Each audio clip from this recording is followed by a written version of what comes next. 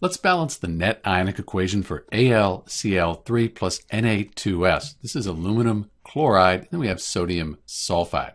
So the first thing that we do with our net ionic equations, we need to balance the molecular equation. This is the molecular equation. It looks like I have a sulfur here and then 3 here. So I'm going to put a 3 in front of the Na2S, because then the 3 times the 1, that balances the sulfur, but 3 times 2, 6 sodiums.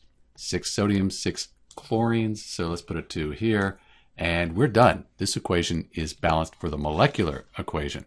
For net ionic equations, the next step, that's to write the state for each substance. And that looks like this. So chloride's normally soluble. Compounds with sodium, they're also soluble, but in general, sulfides are insoluble, and this Al2S aluminum sulfide, this is insoluble. That means this is going to be our precipitate. This is going to fall to the bottom of our test tube as a precipitate, as a solid. So we have our states. Now we can split the strong electrolytes into their ions for the complete ionic equation. And we don't split solids apart. So our precipitate here, the Al2S3 aluminum sulfide, we don't split that apart because it's a solid. It's our precipitate. And that'll look like this.